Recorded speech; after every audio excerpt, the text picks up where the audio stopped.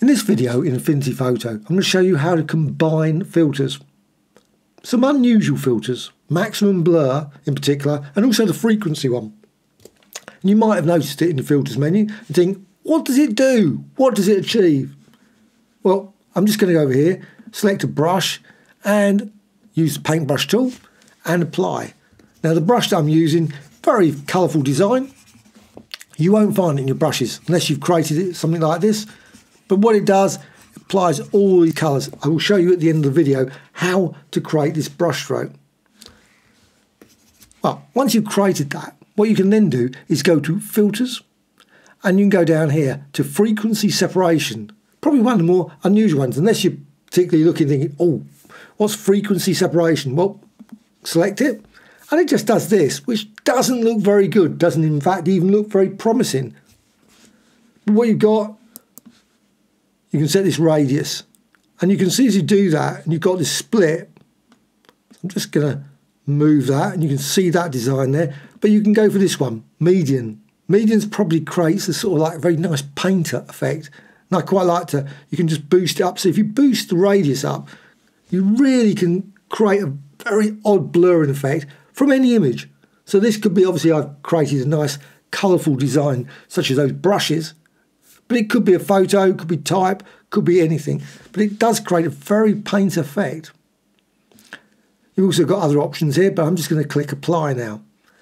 Takes a few seconds to process. Even worse with this filter, it doesn't seem to actually do anything. Because what it does, it creates this. The high frequency and low frequency. It splits it. Well, I don't want the high frequency. I don't want this. So what I want to do, delete it. Low frequency, that's the side I want. So low frequency. Now you can of course apply some other filters, go to filters, colours, maybe auto levels. Just slight change, up to you, very subtle. But what you can also do is apply filters, blur and maximum blur. And this is a great filter. You can set the radius fairly high, so I'm going to go for about 90, and also circular. You can also go for a square effect as well. Up to you. But I'm going to go for the circular effect and click apply. It takes a few seconds to process, not instantaneous, but what it does create is an effect that you can go to layer and fade maximum blur. And you can do this with all of the filters. There might be one or two you can't, but that's fade maximum blur. So what I'm going to do, I can set the fade down. Now it seems counterintuitive. Put it down to 0. You think, well, great. It hasn't done anything then. You need to go here to blend mode. So you can run through these and you can see as you change it, you go for lighten, screen. Colour dodge is lovely. Creates very intense, bright. And add, lighter colour, overlay. But the one I'm going to use is negation. There's negation there. And the thing is with this, creates a sort of contour of light. And that's the thing. So if I click apply, I'm just going to go move tool, so I keep getting brush stroke. I don't want that displayed. Well, you can go here again, filters, and you can repeat. Now you could, of course, go back into the filter, but I'm just going to use the repeat, maximum blur. Takes a few seconds to and again, total blast out. Well, what you can do, again, layer, fade, maximum blur. Now you can fade most of the features in here. You've got fills, everything can be faded, which is really good. But again, fortunately it doesn't remember the last settings.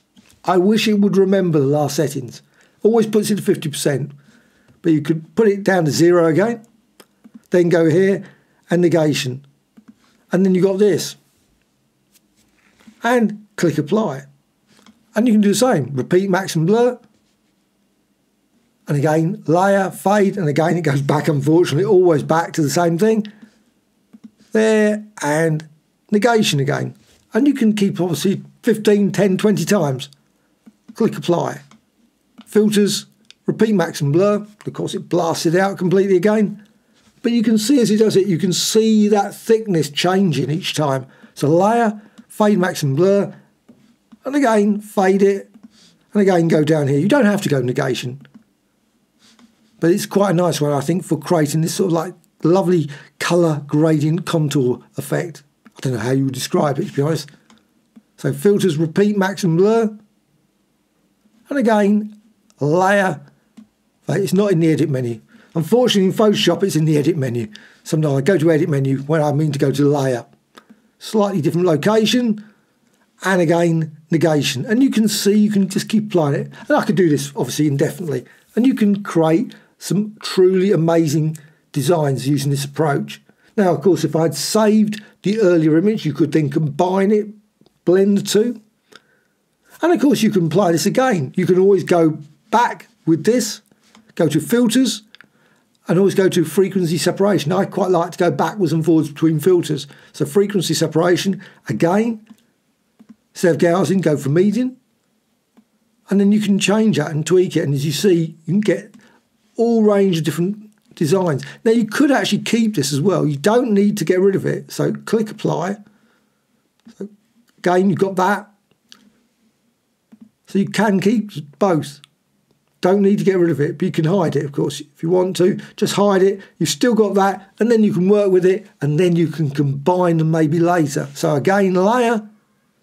You could fade effect, filters, down here to blur and maximum blur. Obviously I haven't applied the filter yet. I need to apply the filter before I actually fade it.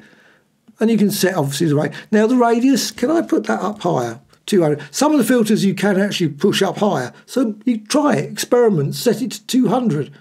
See if it works better with that. Or you might want to go with 50 to create a smaller sort of contour effect. So now, again, it's obviously probably going to take even longer to process, but layer, fade, maximum blur, and again you can see you get this lovely smudgy sort of painted effect, which I think is great for backgrounds. You can apply, say maybe you have an image at the front, maybe apply some blurs, and you've got this sort of very weird sort of fade, sort of unusual colour effect in the background, which could of course be any image. Maybe darken it to make it sort of like an evening scene. Negation, again you've got that. Click apply, and again you can see some structure appearing there again. If you go repeat, let's just do it a couple of times, and you can see the result of that. Layer, fade, maximum blur, and again, like I say, it'd be nice if it remembered. Be nice if it remembered. Then you could, I guess, set up a macro. Probably be quite a sensible thing, especially if you're using the same negation, and click apply. And there you have this sort of very unusual, surreal looking design. Again, created multiple times. Obviously, I've only played it twice, but you could go for 20 times to apply it over and over again. Again, another thing probably for a macro. But how to create that brush in the first place, if you want to know how to do that. But as I mentioned, you could use any image. Don't have to use sort of a brushstroke image that I've created. But the brush, how is that created? Let's just delete those now. Go here. Here's a brush tool, and I just use this one. It's a really good one. Just select this and apply. This one is dry media and 48. You can see it's square chalk. Square chalk, and set the colour to green, but nothing there first. Otherwise, you would get the full-on thing. I just want that design in the centre. Click here. Double click, I should say. Red, and again double click to get the blue, and you can see then you could do any sort of squiggles, doodles like this. I love to do that sort of thing. It's just a great sort of start point. And then you've got this, you can select it, you've got this layer. Now also another thing you could do is hold down the Alt Option key, and you can duplicate it. You can build up a complex set of designs just by a couple of squiggles. So just remove that. With that, go to the brushes panel. You can find that in the window menu, and you can go here, down here to new brush from selection. So once you've saved it, of course it requires a few seconds to tweak, double click, and you've got the size there. You might want to reduce the size down. I always find it sometimes the brush becomes unmanageable, not very easy to use when it's like 1,000, it really fills the screen. So I like to reduce it down a bit. You can modify the spacing. Also, I like to set wet edges off. Now, don't set wet edges. Doesn't mean setting it to off. If it's set, it just doesn't set it. So if it's on already, it will use it as on. I never like the wet edges. So set wedges to off. I always default to that. And then dynamics, size jitter, And also you can make it scatter a bit if you want, makes it rotation jitter. And also I love to do hue jitter, saturation jitter and luminosity jitter. Click OK there, and now again go to the paintbrush tool, and then you can see now you've got your very rapid, very colourful doodle paintbrush. And of course you could create all kinds of different squiggle paintbrushes that you can then use in a similar manner, maybe rounded ones instead of obviously this sharper zigzag design. And you've got that design, and then of course you can use that again, filters, go and use it here. You could use it with all of the filters, but as mentioned, frequency separation is a very powerful one if you want to create a painted effect from this. So frequency separation, go here, median, and then just tweak that, and you can see straight away you can create some very unusual sort of painted designs.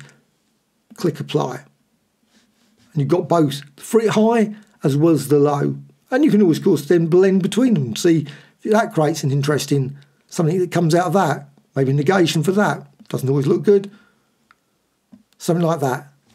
But there's a whole range of different options you can create from a very basic brush stroke. Hope you found this tutorial of interest. Any questions, please let me know in the comments below. Thank you much.